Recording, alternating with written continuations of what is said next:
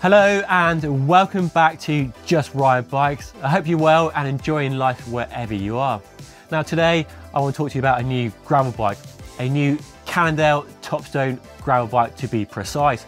They launched this new bike today and about 2 weeks ago I got the chance to see the bike in the flesh and shoot some exclusive footage to share with you today and all the details and changes of this new bike over the old model it replaces. What I haven't done yet is ride the bike, so I can't talk to you about how it performs and handles, but hopefully I get a chance to ride one fairly soon. And you can help that happen by subscribing to the channel by hitting that red button down below. Okay, with that out of the way, let's dive in and take a closer look. So Topstone, if you're not familiar with this bike, is the company's go-to gravel adventure bike packing option. So think big tyre clearance, relaxed geometry over the road bikes, and lots of accessory mounts for bags and bottles and other stuff you need to carry on a bike packing adventure. It first launched back in 2018 as an alloy bike, and then a year later it became a carbon bike with the kingpin rear suspension, more on that later. And a year after that they added the lefty suspension fork, very distinctive left side only fork. And this year they've updated it, so not a major change. It looks very similar to the old bike, but some very useful, some very worthwhile updates, and some updates I think you'll definitely like. And some of the changes clearly shows the company was listening to your feedback, or shall we say complaints, around the old bike. So now the new bike has a threaded bottom bracket, just like we saw on the Synapse endurance bike earlier this year. And they've also ditched the AI asymmetric rear end, so you can fit a regular rear wheel without redishing it. So two big thumbs up from me and from all of you on the changes to the new bike.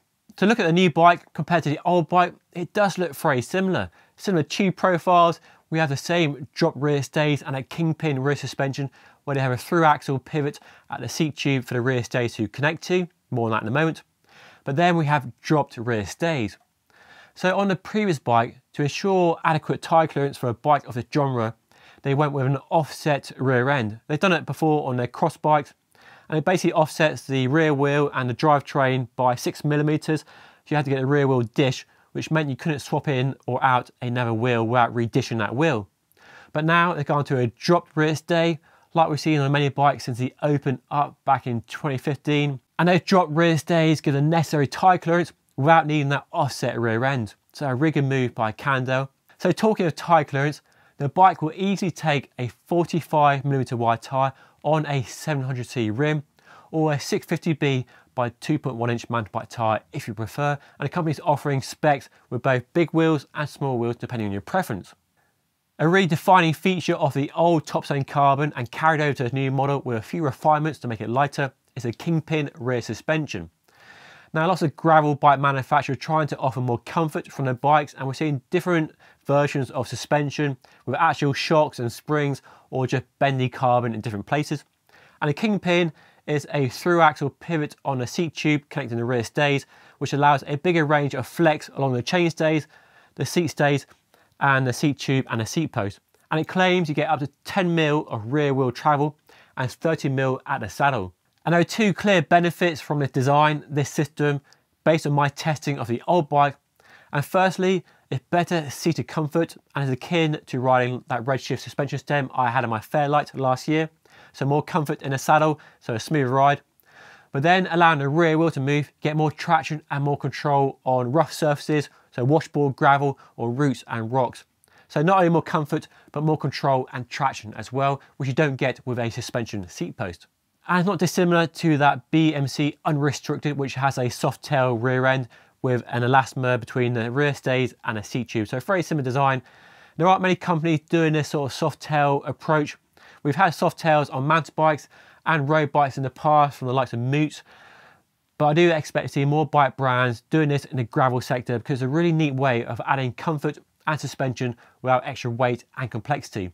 And the company have managed to find 100 grams of saving in the kingpin itself by switching from a bearing to a bushing, which they also claim lasts for years and doesn't need any servicing or maintenance.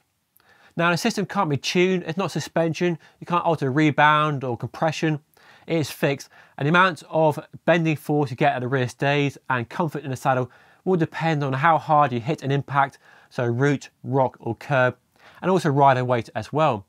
And if all this talk of flexing carbon fibre is scary as hell and I know where you're coming from, then fear not. Companies like Cannondale and many others have been doing flexing carbon rear stays on full suspension mountain bikes for many, many years, going back 10, 15 years, and increasingly on road bikes, on endurance road bikes, and now it seems gravel bikes as well. And you have a change on the new bike, and it's a massive change and a seismic U-turn for the company that pioneered the press-fit bottom bracket, is we now have a threaded bottom bracket on a new gravel bike. And it follows in the footsteps of the Synapse endurance road bike I reviewed earlier this year, link down below in case you missed it. So is Cannondale now switching from press-fit to threaded on all its bikes?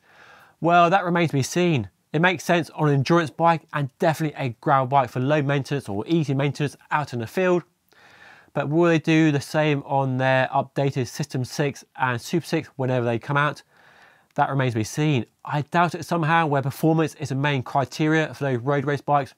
But for endurance and gravel, it makes a lot of sense. So big thumbs up, Cannondale, nice work. And another feature carried over from the Synapse, which some of you may or may not like, but it is optional on this bike at least, is the SmartSense technology, an integrated battery powering a radar and front and rear daytime running lights. But the good news, if you aren't a fan of SmartSense, and from the comments on that Synapse review, I know lots of you aren't, is that SmartSense only comes on the top end models and is optional on the lower models. So Cannondale shared two models for me to film for this video. There's a bright yellow one with a lefty suspension fork on, which looks amazing, fast and ready for action. And then more of a adventure bike packing setup with a front and rear bag. And here we can see they've definitely addressed or listened to some of the feedback from the Synapse in how do you fit bags when you have a radar and rear light and a front light in the way. What you do is use a GoPro extended bracket and move the front light down and that rear light away so you can fit a big saddlebag or a handlebar bag. So you still get the benefits of the radar and the front and rear daytime lights, but you have front and rear bags fitted. The only question mark I do have around the system is whether you can easily fit a big kind of Apidura Alp kit seat pack to a saddle and still have that radar on, or whether you have to put it down below the seat pack. So that's definitely a question mark, but hopefully I get a chance to find out fairly soon. I'll get my hands on one and test it with different bags and different configurations to see how it works here in the real world. Okay, now you know all the details and changes to the brand new Topstone Carbon. Let's talk money and components available. And here in the UK at least, there'll be 6 models to choose from, costing from £2,800 and going all the way to £8,000. I won't go through details of every single bike. Instead, check the website for your region and see what they're offering where you live. But here are some highlights from the UK range. So at the top, we have the 1RLE with a SRAM Force ETAP group set, hologram 22 carbon wheels and a SmartSense light and radar setup and 45mm wide Riddler tyres. Then for £4,500, the 2 lefty gets a Shimano GRX 800/600 group set with WTB Rattler tyres on WTB KOM wheels and of course the lefty suspension fork. The cheapest model for £2,800 gets a Shimano GRX 600/400 group set with 45mm Riddler tyres and a SmartSense ready. So there we are then, the brand new Cannondale Topstone Carbon and all the prices and details on this all new bike. And for me, it now looks like a really sensible, really strong choice in the all-round but definitely fast gravel bike sector with a side order of adventure and bike packing.